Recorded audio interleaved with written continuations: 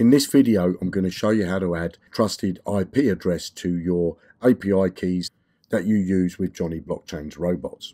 So sign into your Binance account. Once you've done that, come up to the little head.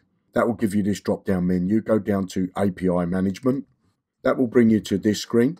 Here's my Jonny Blockchain API keys. What you need to do is to come on this link here that says Edit Restrictions. Once you've done that, scroll down the screen. So you may have this selected at the moment. What you want to do is select this one. And in this box, you're going to put the following IP address. It's this one here. You'll also find this number in the description of this video. Once you've done that, you'll click on Confirm. As you can see, I've already got it in place. Then you'll come up to the top and click Save. You may have to go through some security verification to verify that you want to use that trusted IP address. If you've got any questions, then feel free to ask them in the comments below this video.